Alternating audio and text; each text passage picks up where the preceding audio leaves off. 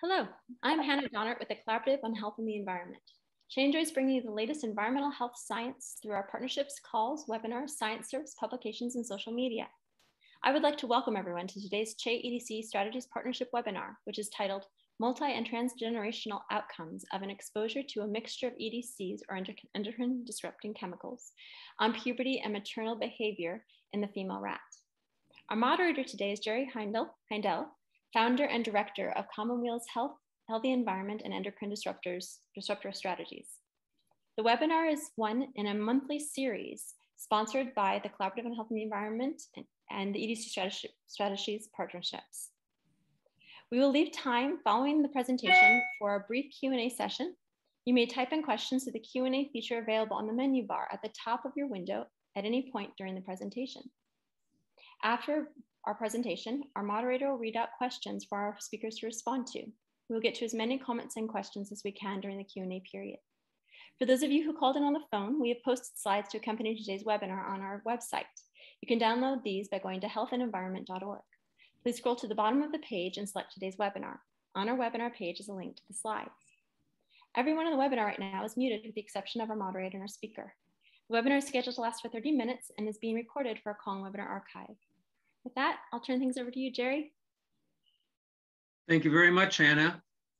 And welcome everyone to today's webinar that's going to highlight some very exciting research that focuses on key topics in the endocrine disruptor field. And those are the effect of mixtures, transgenerational inheritance, and effects that skip a generation. And we're very pleased to have as our speaker today, Dr. Anne-Simone Parent.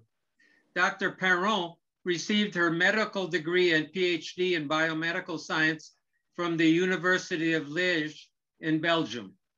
She was a postdoc in the prestigious lab of Sergio Ojeda, where she studied the molecular determinants of the hypothalamic control of puberty.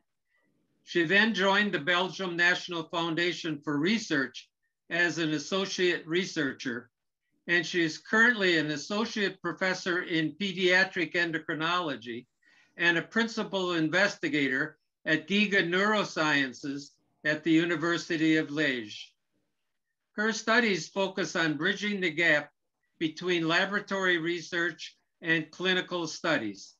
And her research group has developed models to study the effect of endocrine disrupting chemicals on the central nervous system and focuses on their effects on the hypothalamic control of puberty and reproduction and on hippocampus development. So with that, I turn the program over to you, Anne-Simone. Thank you very much, Jerry. Thank you, Hannah, for this kind of introduction and for this invitation. I think it's really a great webinar series, and I'm really happy to be here today. I would also like to thank Jerry for his support and advice during this project. So I don't need to remind this audience that we are exposed every day to several dozens of endocrine disrupting chemicals. Some of them are non-persistent, such as bisphenol A or phthalates, and some of them, of course, are persistent, such as PCBs or flame retardant. And in accordance with the developmental origins of health and disease, we know also that there are some windows of sensitivity, such as the fetal life and also the early postnatal life.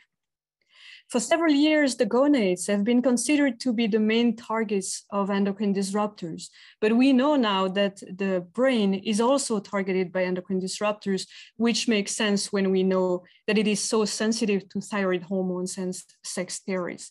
In particular, when the hypothalamus is disrupted, it can lead to altered sexual behavior, to altered puberty or decreased fertility, or even maybe to the predisposition of some diseases such as PCOS.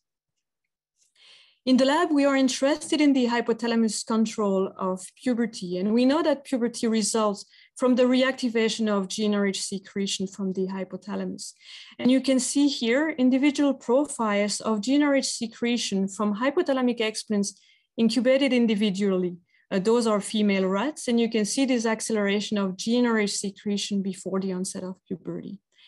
The reawakening of GnRH neurons around puberty is actually under the control of a tight network of genes.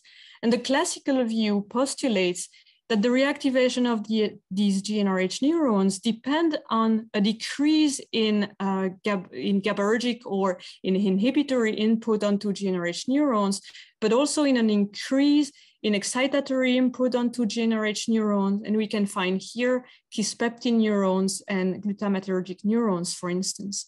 And we will see that kisspeptin is actually a major key factor responsible for the reactivation of those GnRH neurons. More recent work by our collaborator, Alejandro Lominici, has recently shown that the reactivation of GnRH secretion, as illustrated here at the bottom of the slide, is actually accompanied by changes in DNA methylation and changes in histone marks. And this is observed at the level of the promoters of genes that are known to repress or activate puberty. So you can see here in the arcuate nucleus, you can see at the level of the promoters of genes that are known to repress GnRH secretion, you can see an increase in methylation together with an increase in repressing histone marks. And at the same time, you can see a decrease in red in activating histone marks. If you look at the level of the promoter of activating genes, such as KIS1, which codes for kisspeptin, you can see an increase in activating histone marks and a decrease in repressing marks. So those epigenetic changes will actually control the transcriptional activity of key genes regulating GnRH secretion. And one can imagine, of course, that such epigenetic control of GnRH secretion would be sensitive to the environment. But do we actually have human data showing that the environment can affect the pubertal timing? You can see here the average menarchal age, so the age at which the first menses take place between 1890 and 2010. Between 1890 and 1960, you can see that there has been a constant decrease in time in terms of time at menarche. But age at menarche has actually stabilized since the 60s in the US and in Europe. So this decrease is considered to have been associated with an improvement of the conditions of life and the nutritional status, but now it is almost completely stabilized. Interestingly, it's still decreasing in countries such as India and China. But if we look at the beginning of puberty for girls, which is marked by breast development, it is still decreasing. You can see those data here, summarized by Anders Juhl, between the 80s and 2015. You can see this constant decrease that is observed in Asia, in Europe, or in the US. As you can see here in the US, we have now an average age at breast development for 8.5 to 9 years of age. It might actually be a little more complex than just a trend toward precocity. And those are actually Belgian data that we collected on more than 2,000 girls, where we looked at the cumulative percentage of girls reaching onset of puberty, meaning breast development, B2, or reaching the end of puberty marked by menarche. If the distribution of age at onset of puberty was normal or Gaussian, we would actually have the same time between the earliest to enter puberty and the mean than we would have between the mean and the latest to develop. But that's not the case. You can see that the distribution is actually skewed toward earliness when we look at the onset of puberty. And when we look at the end of puberty, it actually skewed toward lateness. And we have reported the same for boys, actually. So there are some data suggesting that there is a trend in terms of normal timing of puberty, and such a quick and fast trend cannot be explained by genetic factors. It suggests a role for the environment. Do we have data suggesting that there is also an effect on environment on pathological conditions, such as a central precocious puberty, so puberty resulting from the activation of the hypothalamus and the pituitary? Well, that's actually the case here in the Danish data, where you can see this very strong increase in terms of incidence of abnormal precocious central puberty. Those data are actually scarce, but similar data have been reported in South Korea and also in France. So we have human data supporting the fact that there is a secular trend in the timing of puberty and potentially a role for the environment. Now, of course, you know that we also have data in animals models showing that endocrine disruptors can affect puberty. And you can see here some of our older data with bisphenol A, where we exposed female rats for 15 days postnatally to a very low dose and a high dose of bisphenol A. And you can see that the high dose, as expected, led to early vaginal opening and early onset of puberty, which was consistent with an acceleration of the maturation of GnRH secretion. The low dose of 25 nanogram per kilogram per day actually led to delayed onset of puberty and delayed maturation of GnRH secretion. Using RNA sequencing and functional assays, we could actually show that this delayed maturation of GnRH secretion was associated with an increase in GABAergic output onto GnRH neurons. So we have data suggesting that endocrine disrupting chemicals can actually affect the hypothalamic control of puberty. But of course, you know that we are not exposed to one single compound every day, but to complex mixtures, as it is illustrated here in Tracy Woodruff's study in California, where each bar represents one pregnant woman. And you can see that all of them have at least 27 chemicals on a given day during pregnancy. So we got interested in mixtures, and we also got interested in transgenerational effects of endocrine disrupting chemicals, because you know that female rats prefer males that had not been exposed to vinclozolin ancestrally.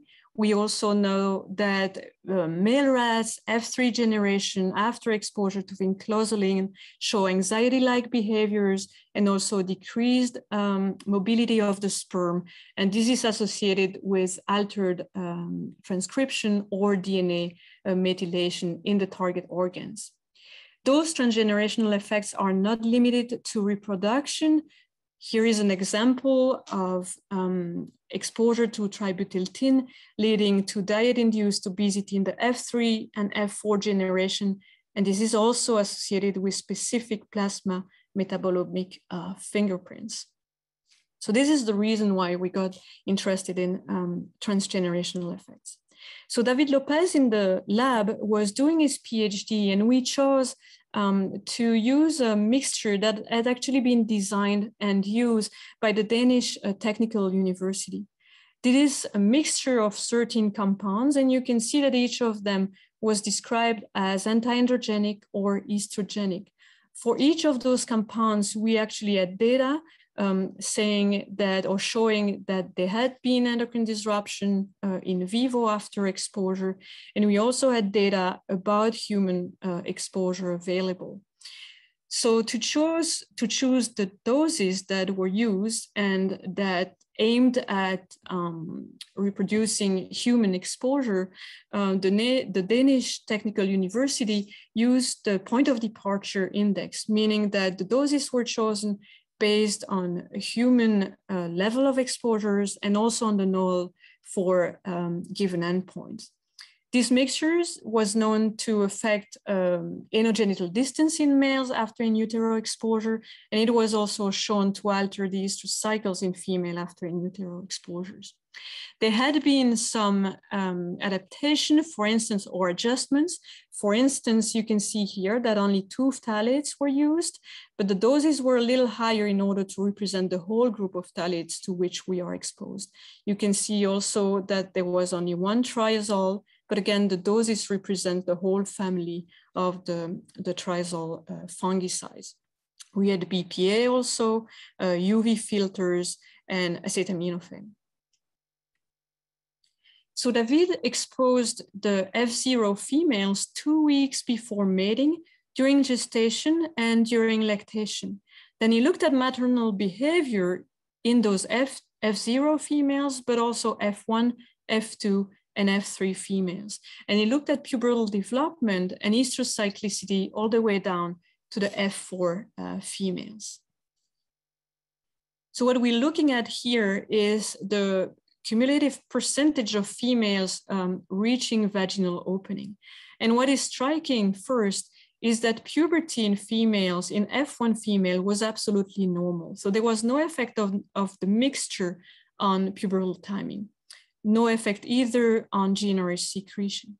But then when we look at F2, F3, and F4 females, you can see that systematically vaginal opening and pubertal onset is delayed. And this is consistent with a delay in the maturation of GnRH secretion, as illustrated here by this increase in GnRH interpulse interval. So we did have an effect on pubertal onset that seemed to indicate an effect on the hypothalamic control of puberty. And David looked at those females later on, and the F2 and F3 also showed irregular cycles. Only 50% of the female had regular estrous cycles of 4 days. The females also showed a decrease in primordial follicles and an increase in natriuretic follicles, as well as a tendency to develop some cysts. So we wanted to identify some potential hypothalamic targets at the level of the hypothalamus. So David, in collaboration with Alejandro Lominici at Oregon Health and Science University, conducted an RNA sequencing in the F3 females and validated those data using real-time PCR. We are looking at 3 different time points, postnatal day 6, 21, and 60. And very strikingly, what we can see is a strong decrease in some key genes known to be involved in the onset of puberty. One is KIS1, the gene coding for kisspeptin, this key factor initiating puberty, ESR1, coding for the estrogen receptor, and oxytocin, that is also known to stimulate GnRH secretion. Then using chromatin immunoprecipitation, David could show that it was absolutely consistent with the changes in histone marks at the level of the promoters of those genes. So you can see here at the level of the KIS1 promoter, you could see an increase in repressive histone marks and a decrease in activating histone marks, consistent with the decreased expression of KIS1 and consistent also with the delayed maturation of GnRH secretion. We could also see a decrease in activating histone marks at the level of the promoter of ESR1 and oxytocin. So we now had some data showing a transgenerational mechanism for epigenetically modifying the reactivation of GnRH secretion around puberty. But we know also that the hypothalamus, of course, is involved in the control of maternal behavior and parental motivation. We know that dopaminergic neurons in the AVPV and the preoptic area actually stimulate oxytocin neurons in the PVN. This will lead to the activation of maternal behavior. And when David looked at maternal behavior in the F1 females after in utero exposure to the mixture, he showed that they significantly spend less time licking their pups.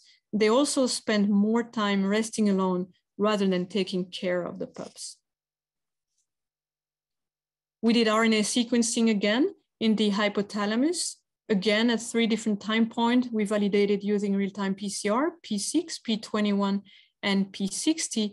And what we can see is actually a decreased expression of tyrosine hydroxylase, which is coding for the enzyme responsible for dopamine synthesis, and also this decreased transcription of 2 markers of dopamine activity, DNM1 and DARP32. So this is actually consistent with an alteration of the development of the dopamine circuit in the hypothalamus. This is also consistent with what he found using immunohistochemistry, with a decreased expression of the tyrosine hydroxylase in the preoptic area after exposure to the mixture. And you can see that it is specific to the preoptic area. Such changes were actually observed all the way down to the F3 generation as well. What we could see also was a potential explanation with an increased inhibitory histone marks at the level of the promoter of the tyrosine hydroxylase, gene and also an increase in methylation. So what we know so far is that the F2 females after ancestral exposure to the mixture showed delayed onset of puberty, and so did F3 and F4 females. But the F1 female had normal puberty. What we also knew is that according to our hypothesis, the development of the dopaminergic circuits involved in maternal behavior was altered by in utero exposure to the mixture, and so abnormal or impaired maternal behavior was observed in the F1 all the way down to the F3 generation. And we know that pubertal timing can actually be affected by abnormal maternal behavior. So our initial hypothesis was that maybe F1 pubertal development was normal, but then because of abnormal maternal behavior, puberty was also becoming abnormal. And in order to answer this question, we actually used cross-fostering. So F0 females were exposed to the mixture, F1 females then got pregnant, and then the F2 pups were cross-fostered in order to be raised by mothers who had been exposed in utero to the mixture or who had not been exposed to the mixture. So what did we see? What you're looking at here in green is the females, the F2 females that were exposed ancestrally, but raised by control females. The orange bar represents exposed F2 females raised by exposed F1 female. Then light gray, you can see control unexposed F2 females raised by exposed F1 females, and then control F2 raised by F1 control females. What we can see is that being raised by a mother with normal behavior does not correct the pubertal phenotype. So the females still have delayed puberty. They also still have decreased expression of KIS1, ESR1, and oxytocin mRNA expression. And you can see here that it's still consistent with the pattern of the histone marks being inhibitory or activatory. This indicates a germline transmission basically because the cross-fostering could not correct the phenotype. What is interesting is that when we did the cross-fostering, actually maternal behavior was corrected in the F2. So the F2 females adopted by control mothers were then showing normal maternal behavior. We're actually showing normal expression of tyrosine hydroxylase and normal histone marks. So if we want to summarize, we know now that the pattern of pubertal timing has been changing toward precocity, but maybe also toward delay, depending on the endpoint we are looking at. And it had been shown in both males and females. There is some data suggesting also that central precocious puberty seems to increase with time, and it is actually more prevalent in females, which suggests a role for environmental factors. This could be nutrition, it could be psychosocial stress, but also endocrine disrupting chemicals. And using this mixture, we have shown different transgenerational effects with two different modes of transmission, and that's maybe one of the take-home messages. So first, we showed an altered maternal care that was observed from F1 to F3 generation. It was associated to a loss in hypothalamic tyrosine hydroxylase expression, probably caused by an increase in histone marks and an increase in CpG island methylation at the level of the promoter of tyrosine hydroxylase. And this alteration was actually transmitted through learned behavior, as shown by the cross-fostering experiment. Then we had delayed puberty that was not observed in the F1, but then appeared in the F2 all the way down to the F4 generation, actually. And here we could show an epigenetic reprogramming of key hypothalamic genes that are known to activate GnRH secretion.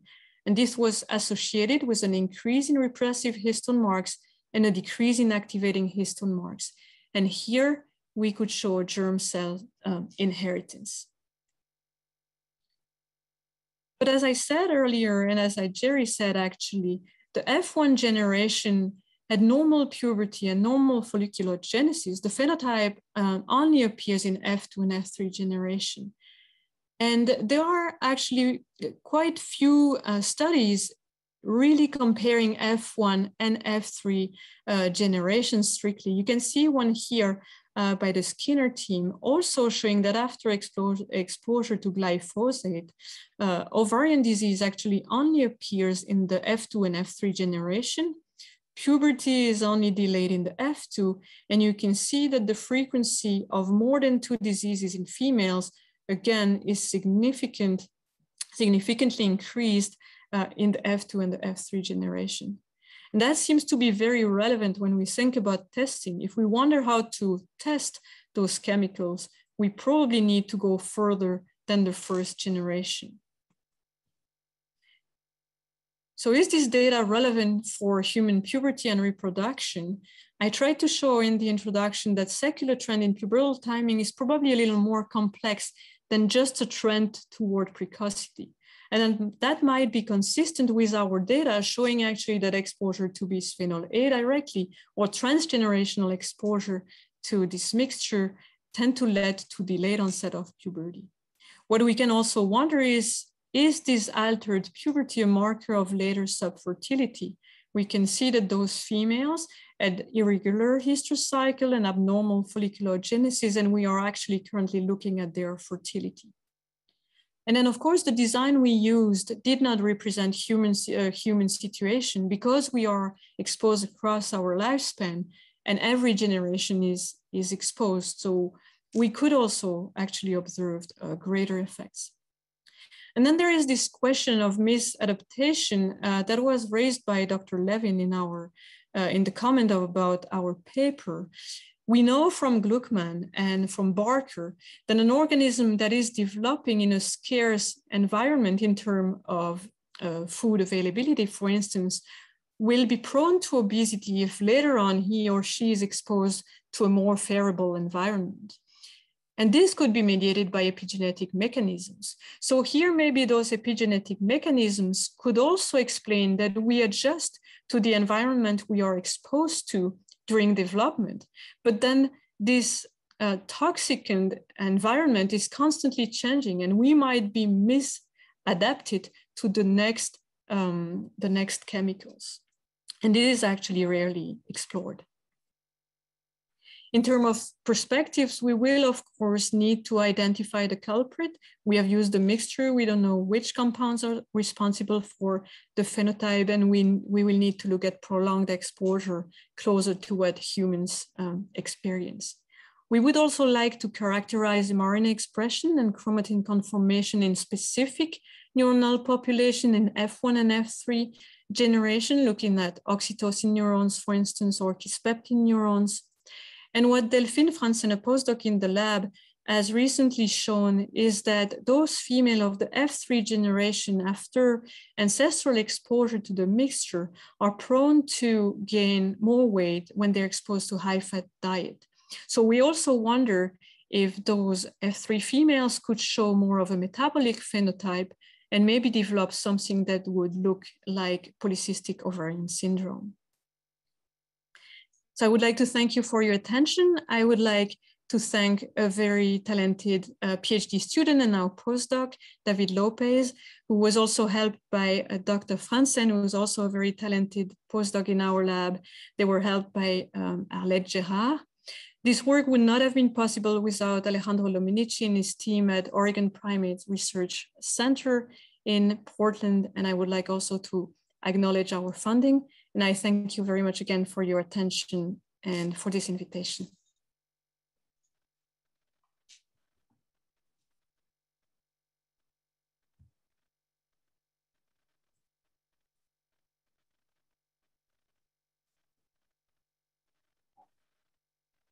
Okay, well, thank you very much.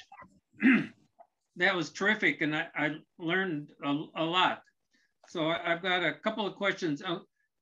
Just on the beginning, it's just a general question. The fact that breast development is still decreasing in women, but menses development is not. What is that telling us? It must be telling us something about differential control, or maybe differential effects of chemicals or something. Yeah, absolutely. I think we're looking at different things when we're looking at breast development and when we're looking at the menses, because breast development could be a marker of probably pretty recent exposure to some compounds, possibly estrogenic compounds, of course. And I think when we look at the menses, we actually look at the effect on the hypothalamic control of puberty, really, and we're probably looking more at central effects. And if you look at it, basically, we could say that puberty or adolescence is getting longer and longer, if we want to look at it that way. Mm-hmm.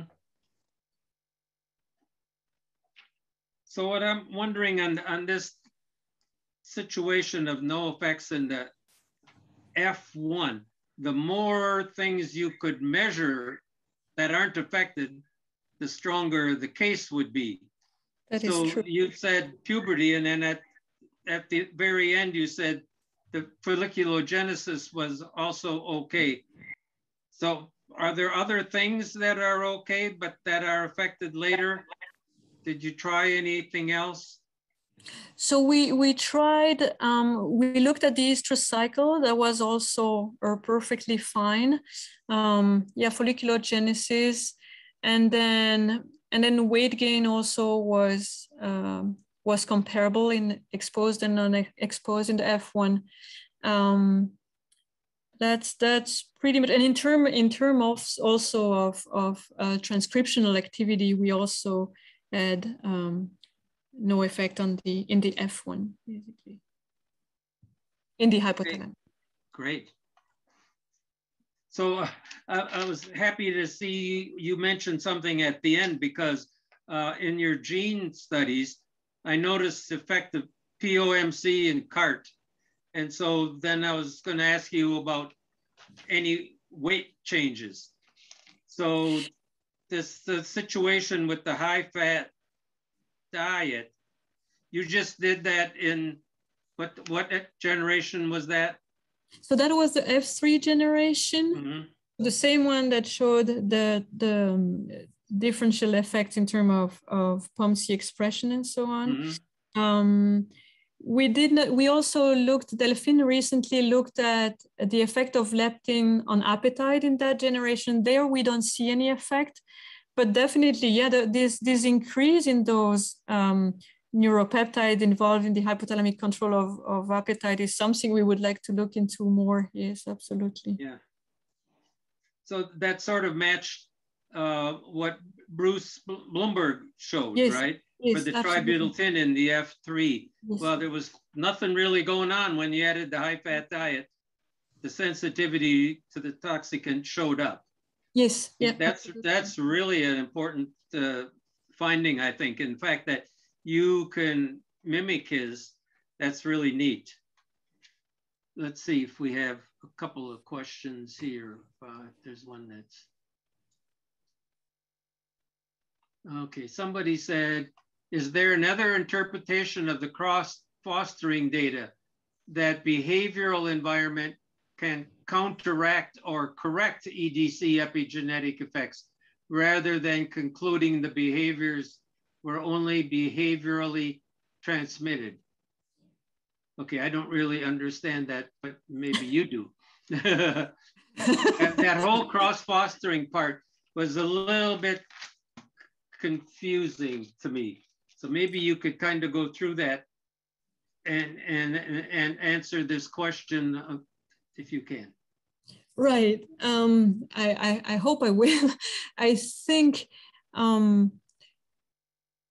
When we do the cross fostering, so basically we have F2 females who were ancestrally exposed or not to the compound, and then they were adopted by females who had never seen the mixture, basically. And our interpretation, what is really consistent is basically the fact that in terms of behavior, when we give the ancestrally exposed female to unexposed mothers, then the F2 behavior is normal. The F1 is normal, F2 is normal. And in terms of the dopaminergic circuits, what we looked at is also normalized. So that was our hypothesis, that that was not due to the fact of having been exposed as germ cells, because that was not the question anymore, but the explanation was then the abnormal behavior and not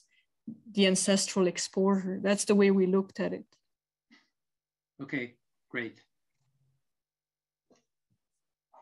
So what's next? Where are you going to take this next? Which of the interesting findings are you going to follow up on?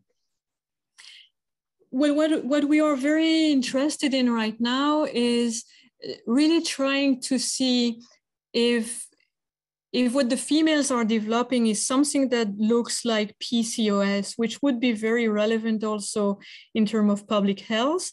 And there, the challenge with high-fat diet, I think, is also relevant. So that's what we are trying to see. When we look at the F3 generation, in terms of fertility, what we found is rather subtle. So they're not strongly infertile, that's for sure. But what we are looking at right now is, what about if they're exposed to high-fat diet? Does it actually worsen their ability to ovulate and so on? So that's what we are looking at. And then what we would also like to look at is, we would like to have a more cellular or cell-specific resolution of what we have identified in terms of mechanisms. So basically looking at specific cell population for the behavior, looking at dopaminergic neurons or oxytocin neurons, and kisspeptin maybe for puberty. So that's the two directions we would like to go to. So maybe one last one, in the original studies from the Danish, was it Danish? Yes. Did they measure puberty in the F1? Yes, they did, and it was not affected. So similar to what we have found. Yes. So they did puberty and it wasn't affected in the F1 either. Right. No. Okay, so that's another. Yes. That matches yours. Okay. Yes. I think that's all of the key questions here. So I'll turn it back now to Hannah. Great, thank you so much, Dr. Parent, and to you, Jerry. We're approaching the end of today's webinar. A video recording will be available on Shay's website soon, and tomorrow you'll receive an email containing a link to the video. The webinar is one in a monthly series sponsored by the Collaborative on Health and the Environment's EDC Strategies Partnership.